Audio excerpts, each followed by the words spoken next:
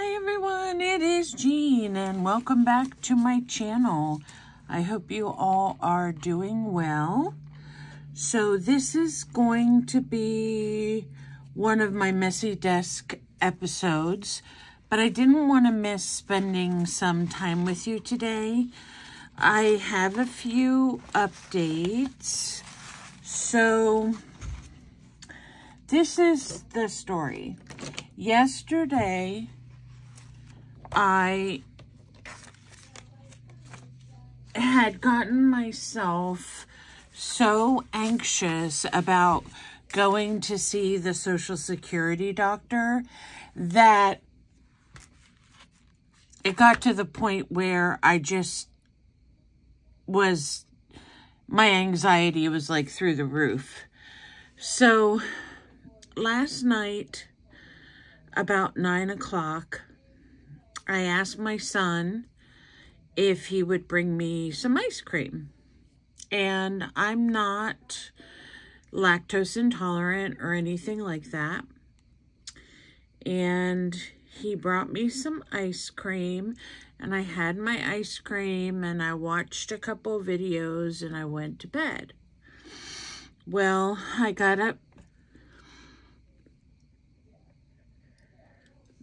this morning about 7 a.m. or so, and I started to feel really bad. And I don't know if it was a combination of the anxiety that I was feeling or a combination, you know, along with the ice cream. Maybe that wasn't the best thing to eat that late at night. But anyway, I wasn't able to go to my appointment. So I called them right away and told them the situation. Well, they wanted to push me back until the end of October. And I didn't want to wait that long because this is like the final step in the decision-making process. So I decided that I asked my husband, my dear husband, and you know he's not been super well. I asked him if he would take me if I got an appointment tomorrow, and he said yes. And I'm really funny. I love my son to pieces. I trust him. I have no issues whatsoever with my son. He's 18. He's very responsible, but I just don't, I guess after being married for almost 30 years to my husband, I just don't like to go anywhere without him.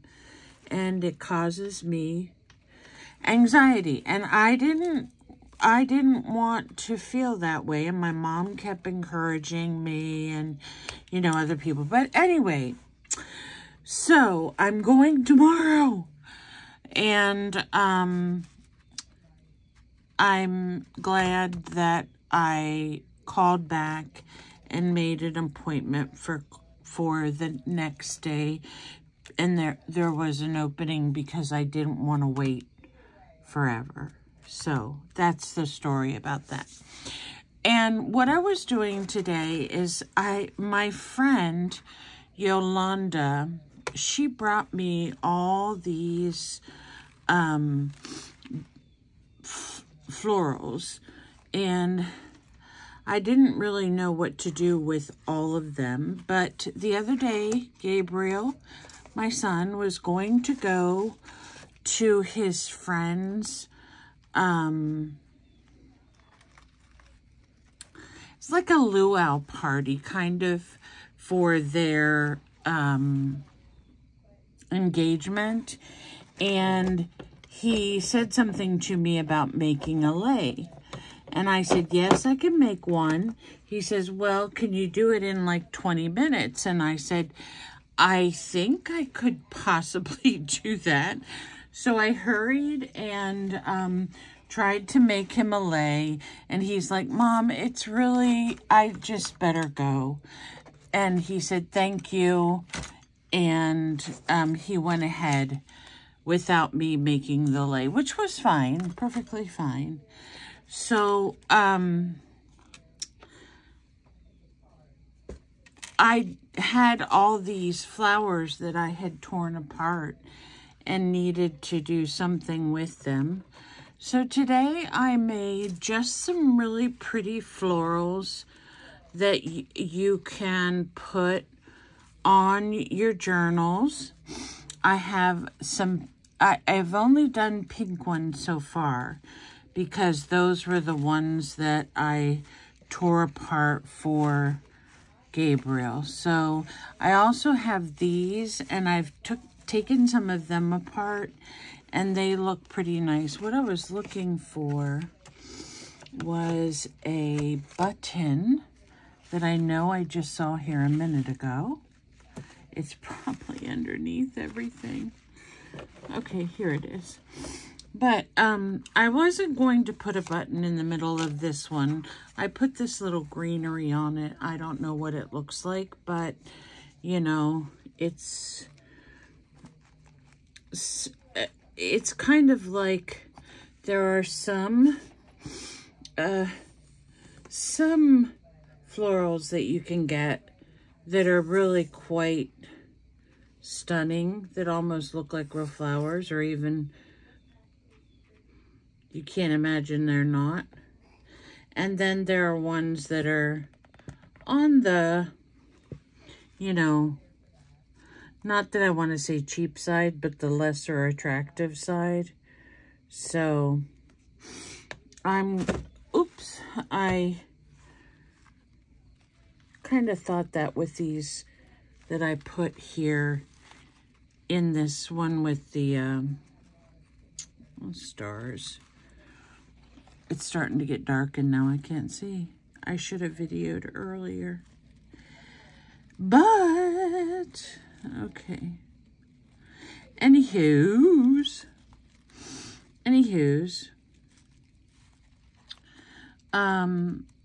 What I was trying to explain is that I liked these little florals because they reminded me, I mean, these little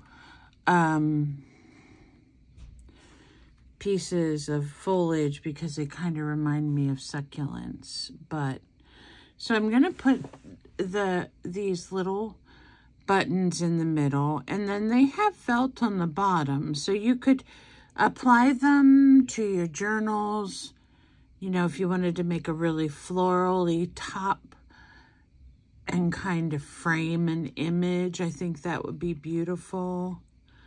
Or you can stick a pin on the back even and enjoy them that way. So we have this one and this one. And then we have this one here. It's a lot bigger. And then we have this one. It's more of a medium size. But you can see where I put felt on the bottom. So those are so cute. So I had fun doing those. And basically all I do is I take all the plastic part out of the flower. Let me move this stencil. I don't need it right this minute. I take all of the inside out, and then I just start layering different colors of flowers and the different sizes so that I can get different designs. So I layer, and I like to put in some of the lighter colors. And I'm not sure if these will work. They're kind of just, they may.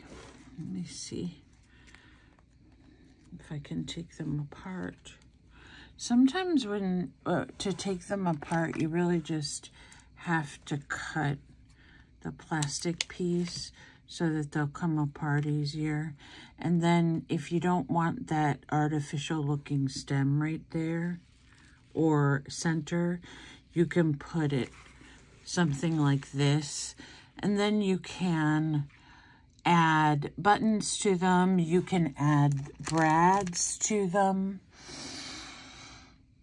I thought somewhere here close I had some brads.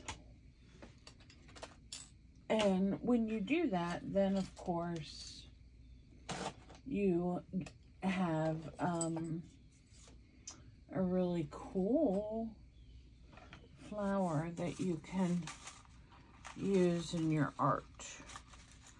So, no brads over here.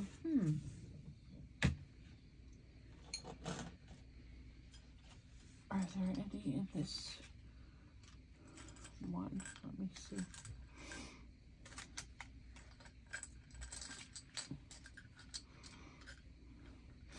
There aren't, but I made these a while back. I wonder how this would look. Kind of interesting. Not like, maybe we don't need that. And if we set it right down there in the middle. I like to play around with paper clay a little bit, so I had made these little molds. So you can use anything like that as a center. Buttons are usually what I end up using, or if you have like some of these flat backs, they're really pretty to use as well. Now for something like this, you'd almost have to go with that kind of pink. That would be pretty. So there's different ways that you can make the centers and the different pieces for your flower creations. So I'm just gonna set these aside, and then I was painting today. I just have a lot of it's scrapbook paper, just sheets of scrapbook paper that's not in a book or anything. And I was trying to find a way to use some of it.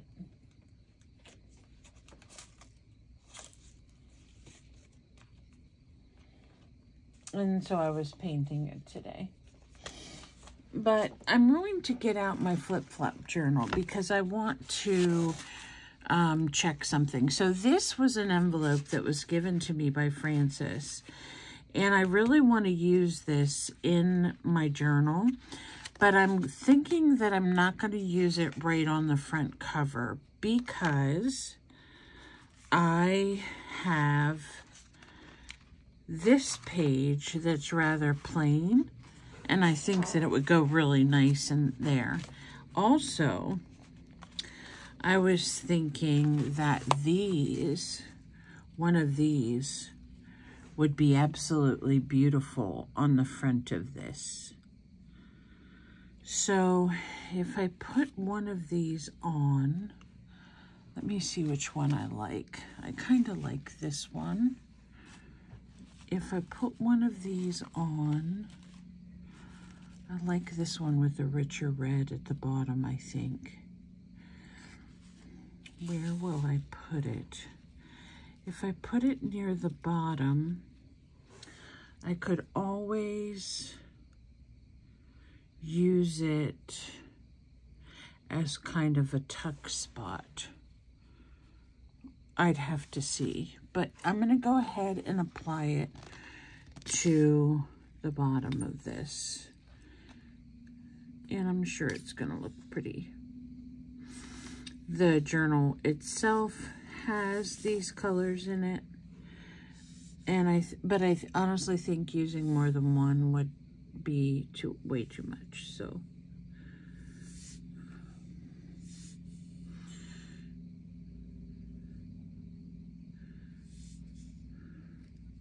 okay. Let's come out, Glow.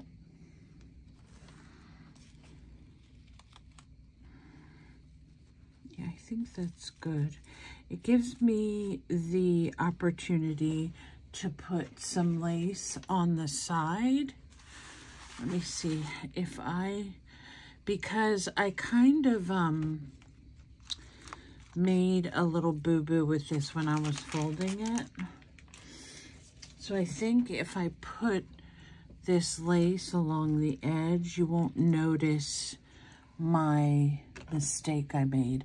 I don't know why my glue's not coming out, but it's making, ever since I started using our glitter glue, I don't like my 3-in-1 glue as much, but it does hold better. So let me see what will happen if I just use that.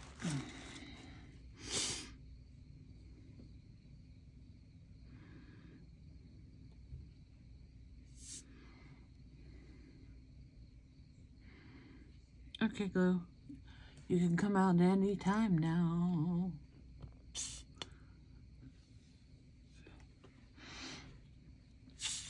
So I hope you guys have had a good day. I got up really late because I didn't sleep well. But now I'm just tired and I want to rest and get up and go to this appointment and have it be over and done with, and that way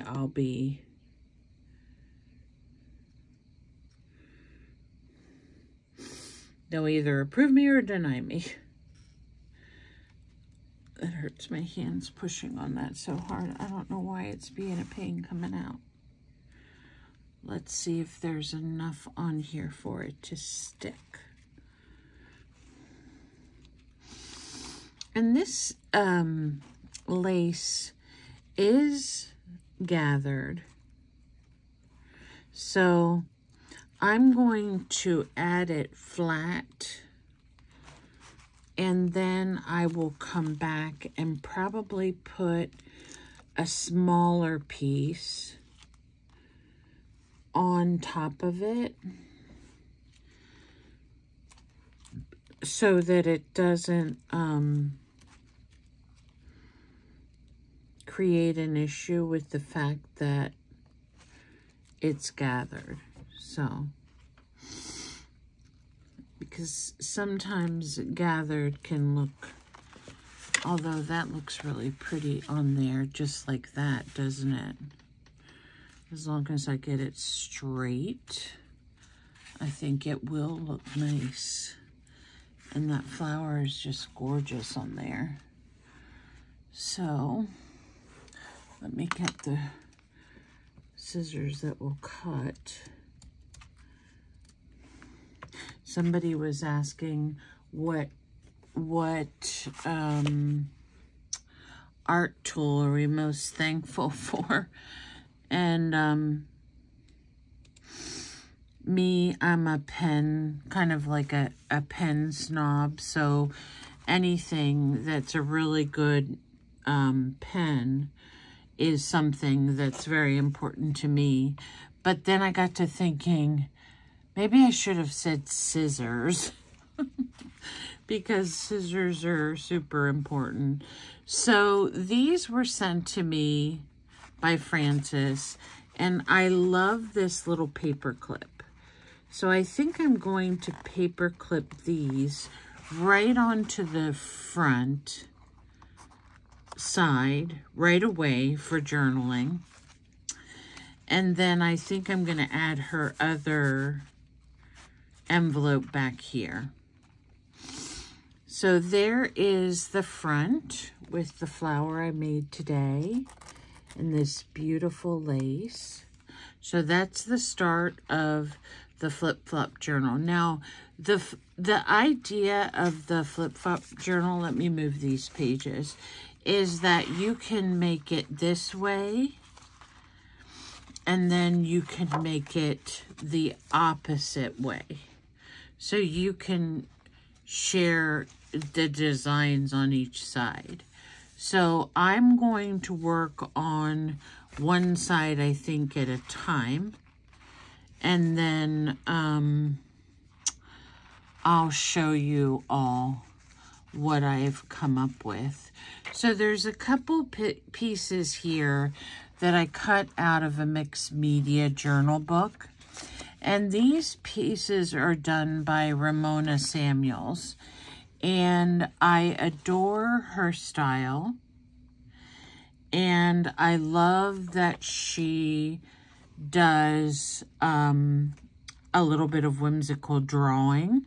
So I cut out some of her pieces, and I thought they would look really nice as journaling cards. So I'm going to put some tabs or something on them. And then I have this really beautiful piece that I'm going to fold in half and make a little signature to go inside of the journal at some point. I also need, you know, and the way that this is designed for you is you can put a signature in each of these spaces if you want to as well. So this is going to be like a little addition to the journal itself, along with Ramona's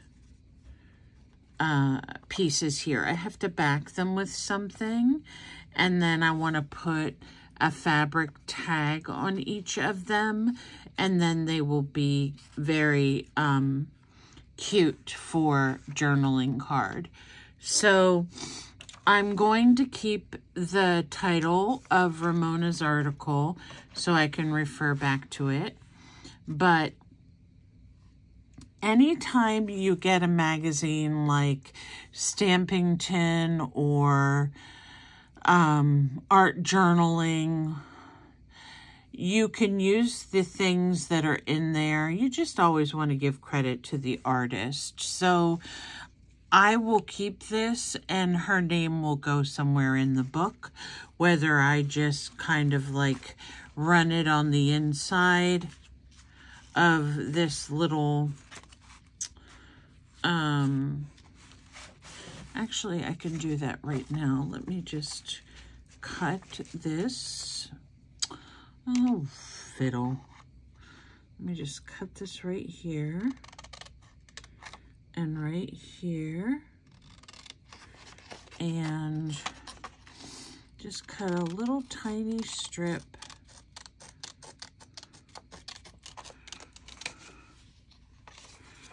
and that way I'll have her name, and I will put it in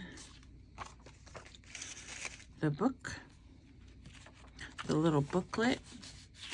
I'm just going to put it in with a little bit of stick glue if I have some here.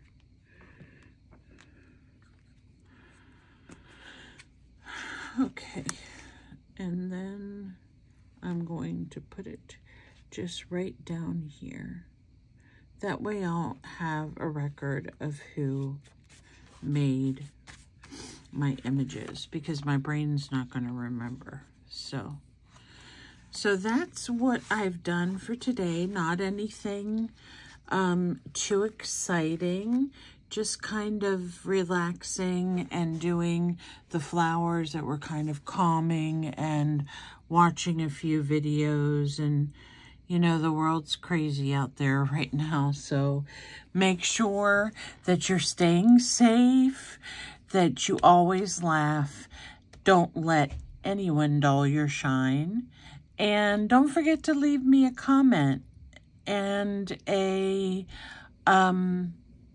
question, anything. Let me know where you're from. I love to see how far my channel is reaching, and as always, take good care. Bye for now.